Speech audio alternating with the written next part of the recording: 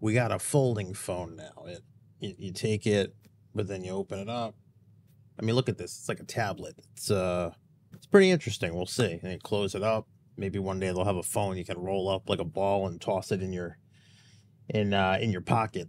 I like the pumpkin donut. I've said this many times from Dunkin' Donuts. I think the problem is that there's too much pumpkin spice, right? Between now, because it used to be a Starbucks thing, everyone knew and made fun of pumpkin spice this and drinks and milkshakes, but now it's in the Dunkin' Donuts. Now it's in even smaller places. It like creeps up on you, and it's September. Right. So again, I feel this is more of a rush to push us towards October. So in my opinion, there's just too much pumpkin spice. Steve Wonder here from GetRubix.com, and today we're going to take a quick look at a new feature, or relatively new, in Entra regarding device settings and local admin options. You're missing the point. I know I don't have to order it, but it's there. It's like they're pushing it. It's like it's in your face.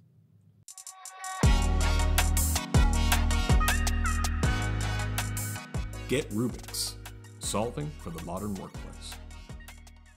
Okay, so as we all know, one of the main benefits of deploying a PC through Autopilot is you're able to restrict, I don't know why I just made two tabs, you're able to restrict the local administrator count, or I should say suppress it.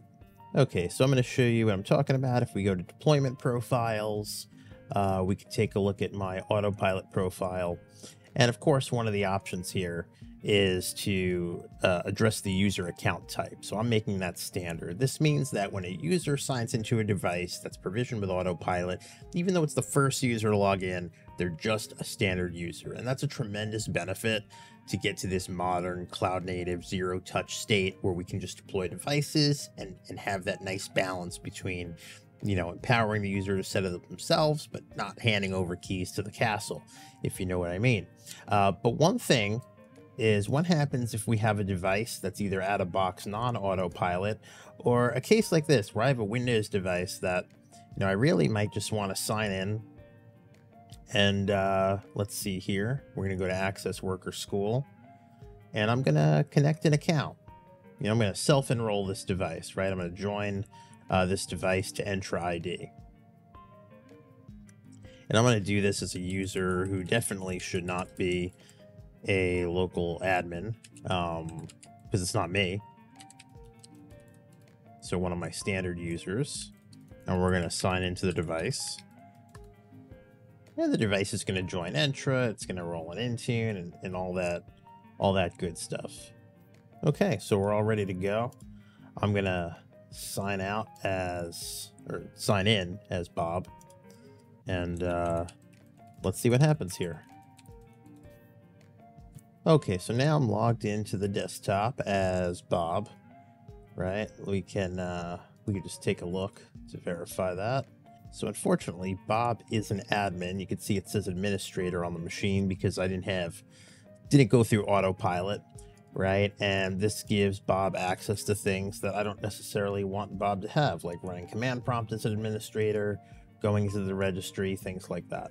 Now, of course, what you could do is you could block personal enrollments from devices so that obviously someone can't just go get a PC and roll it themselves out of the box. But something important to remember is that's only going to affect Intune, right? It's not going to affect Entra ID join, right? Which are two separate things. And aside from that, even if you were to block personally owned devices, and let's say you're in a situation where you're, you know, moving a bunch of devices over that are already joined to a domain, and perhaps you're migrating them over to Entra ID join, if they're not going through Autopilot, it's not going to suppress the user from being an administrator if they are already administrator until now. Now we can do it without Autopilot. Okay, so in order to do this without having Autopilot apply, or if we're not using Autopilot for some reason, we can go to our Entra tenant, entra.microsoft.com, and go to devices, all devices. So device settings, we're going to see a new feature here. So again, this is where you're allowing Microsoft Entra join, you're allowing the registration. But notice down here under local administrator settings. So registering user is added as a local administrator on a device during Microsoft Entra join. So this means during that process, the default is all, unless we were using Autopilot. But now they've exposed this to us, so we can slim this down to maybe certain members. So for example, I'm probably going to use myself. Actually, I have to add. So I'm going to add myself as a, local admin of the device right here. So I would be a local admin, but anyone else like Bob or Rick Jones or, Luke Skywalker, we don't want them in there. And if I didn't want anyone, I could just select, change that to none. All right. So what is that going to look like in practice now? Because we already saw that by, leaving it the way it was, Bob became a local admin. All right, so I'm going to go back to the device before Bob is even a user on it, and we're going to run that same scenario again. So we're going to go to Accounts. We're going to go to Access Work School and Connect. And just like before, we're going to hit Join to Entra ID. And now we're going to go ahead and sign in with Bob again. All right, and we're just going to wait for the device to get set up again. Okay, so the first thing I'm going to do is go to Settings and Accounts. And you can see the difference here. There's no longer the administration thing administrator under Bob's name, right? So same thing. All we did is change that setting. And just to test this out, we're going to go to the command prompt again and run as administrator. But you can see this time we're getting the UAC prompt because we're not an admin. We have to supply the credentials. So yeah, let's hit no for that. Okay, great. So literally just by setting this to selected and narrowing it down to the one user, Bob is no longer an admin, and we didn't have to go through Autopilot or do anything else. We just changed the setting.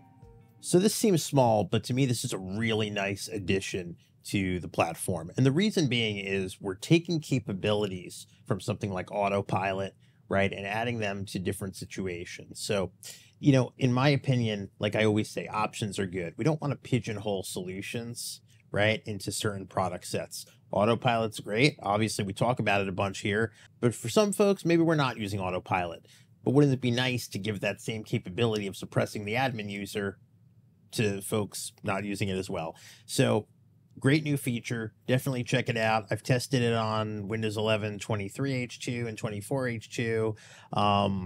I would imagine, the requirements are on the website. It's probably 22H2 type of thing. But definitely check it out. Let me know if you have any questions. Hop in the Discord, and we'll be seeing you.